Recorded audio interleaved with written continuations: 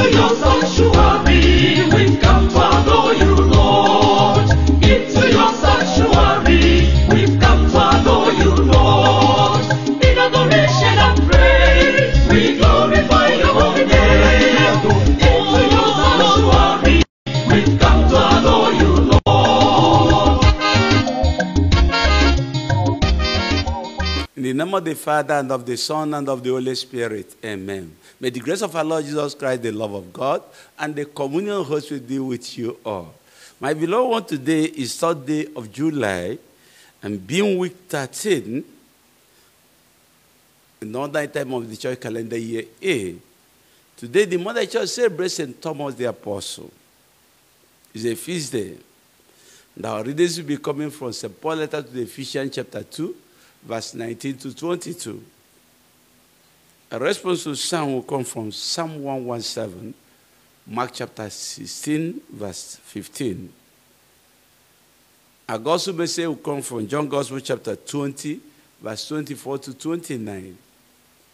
The theme of our message today is, do not be faithless, but believing. Do not be faithless, but believing.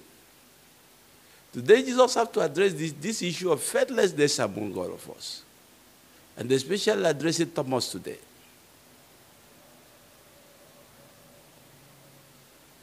Jesus came to visit the apostles, and behold, Thomas was not there. And when Thomas came back and the disciples told him Jesus came, we saw him, he has risen from the dead. Thomas said, look, talk to you tomorrow, I won't believe until I see myself and put my hand in the hand, and feel the prints of the nail, and put my hand on the side where it was pierced. I will not believe. 8 days later, just to address the issue of faithlessness and not believing. 8 days later, Jesus appeared to the apostles again, to the disciples again. The doors were shut, and they stood in their midst and said, peace be with you. They called Thomas, said, come. Put out your hands, feel my hands, and the print of the nail, put out your hand to my side. And Matthew Thomas saw that. He was doubting the resurrection of Christ.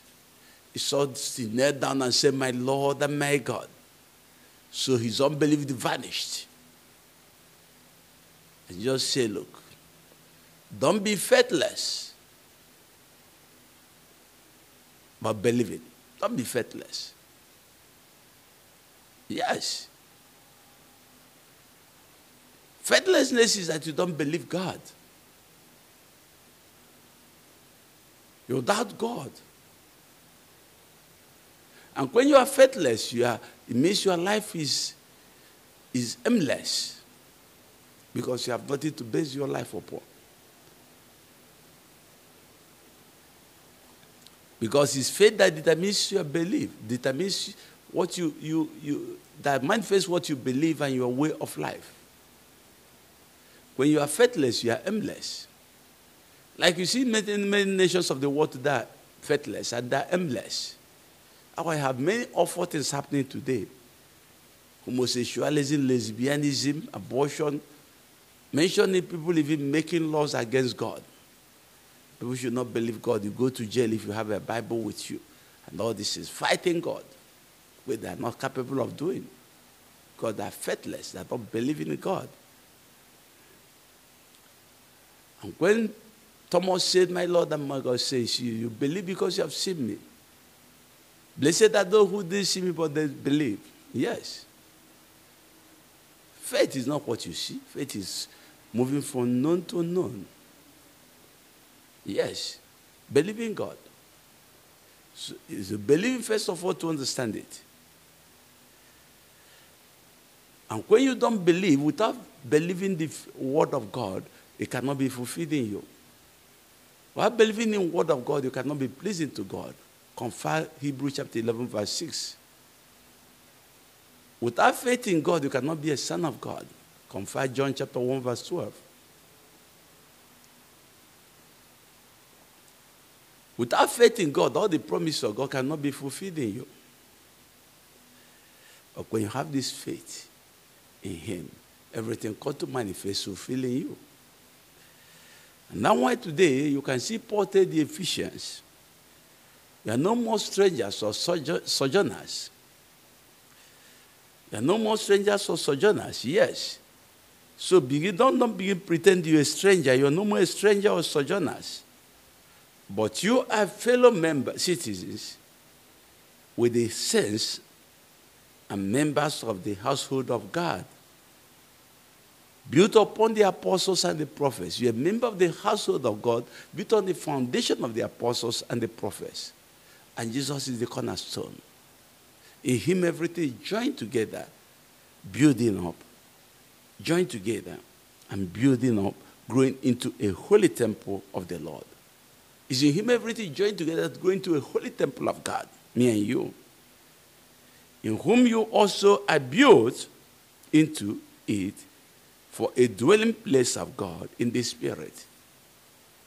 That's God's intention for you. You are not more a stranger, you are not a sojourner, you are now the citizen of heaven. You belong to the family of God that has the apostles and the prophets as their foundation. And Jesus is the cornerstone. If you don't believe this, it can't happen to you. So you don't begin to behave as say you don't know who you are.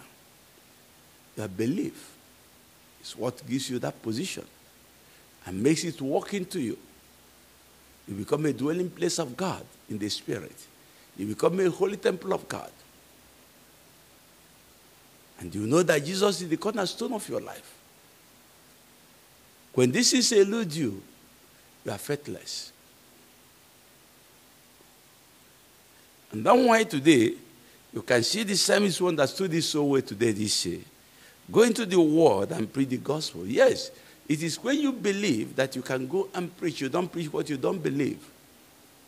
You don't proclaim what you don't believe. No person can give what he hasn't got. You can't go about preaching the word of God, the gospel, since you don't believe in it. And now why many of us are not preaching the gospel because we don't believe. We are faithless. And now why today we are celebrating St. Thomas. Thomas became famous because of his doubting Jesus. Yes. And because Jesus don't want Thomas to remain in his doubts, that's why he came on the 8th day again to visit, particularly for Thomas, to break the yoke of unbelief in him, to break the yoke of faithlessness in him, to break the yoke of doubt in him. And that's what God has come to teach all of us today, and that's the yoke He wants to break in you and me today. We should cease to be doubt God. We should cease to be faithless. We should insist on believing Him in everything He said. Thomas was known for this. But his faithlessness, because he was doubting the resurrection of Christ. But his faithlessness vanished when Jesus appeared in the presence of the risen Lord. His faithlessness appeared and said, "My Lord and my God." Not much is known about Thomas, where he ministered, but we know he's specially celebrated in India because they believe he's the one who brought gospel message to India. He's given special honor in the place. And we were celebrating him. To remind some of us who was doubting, we should know more doubt. God has said, don't be faithless, but believing. And if that happens to you, you will see the joy of your being. But when you remain a faithless and not believing community, you look confused. You are disorganized. You have no direction. You have no focus. But God help us understand the need today for us, knowing what God has with for us, and believe God without doubting every each of His word. We ask through Christ our Lord. The Lord be with you. May the blessings of Almighty God be upon all of us. I will celebrate our faith in God. In the name of the Father, and of the Son, and of the Holy Spirit. Peace be with you all.